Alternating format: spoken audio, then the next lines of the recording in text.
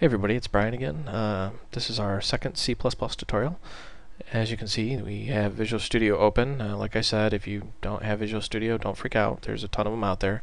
You can even go to microsoft.com/express and download the C++ Express version. I'm just using Visual Studio because I didn't want to install a bunch of crap on my computer.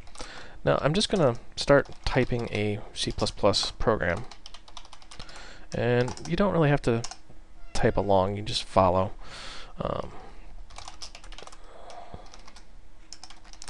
And if you've learned Java, this might look pretty familiar, actually.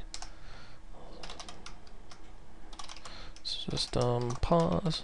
Now, you might be asking, what does all this stuff do? What is he doing? I don't understand.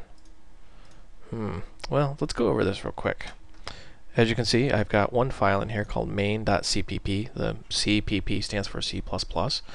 This is a source file. The include is a preprocessor directive. What does that mean? It means, hold on, my cat's begging for my attention. Go away, kitty.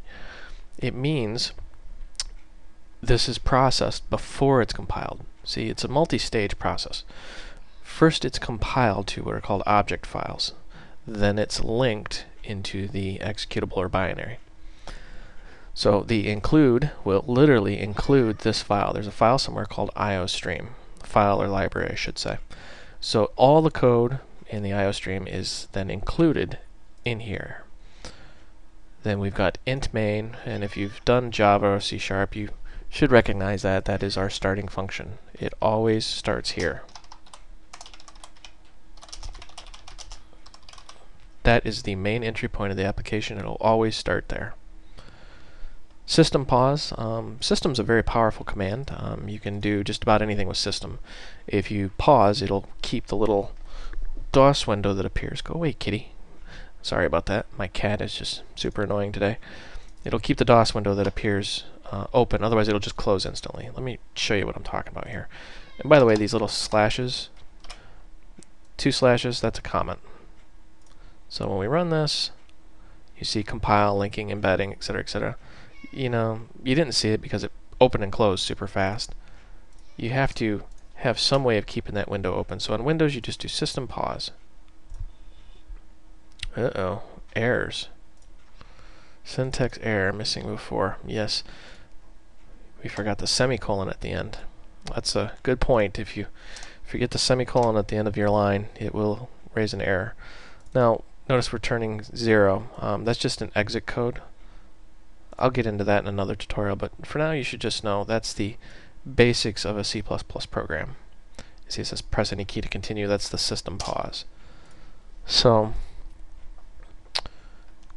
let's say we wanted to just print out a simple line of text. We have a namespace called std, which is short for standard, and then 2 colons, which will give you access to that namespace. And then we want cout. Whoops. So that's namespace, object, and then we are going to shift, and we're going to say hello world. This is our obligatory hello world application here.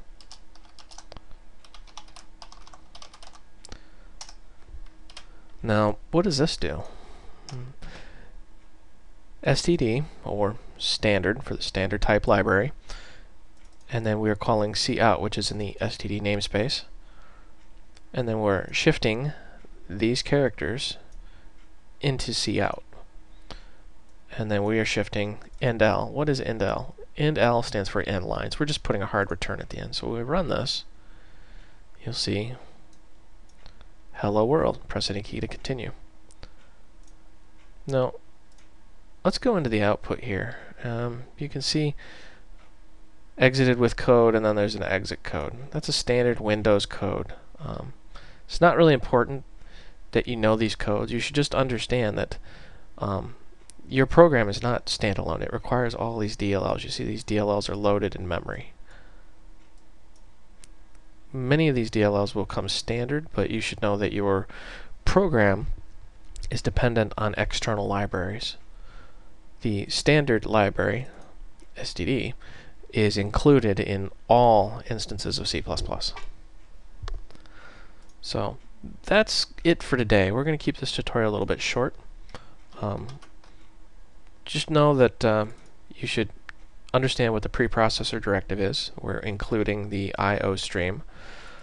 IO stream is an external library, part of the standard type library, which contains cout. Cout lets you print things out on the screen, and you learn what system pause does. So that's it for this tutorial. I don't want to over-inundate you with too much. C++ is an incredibly complex language, and it does have a very steep learning curve.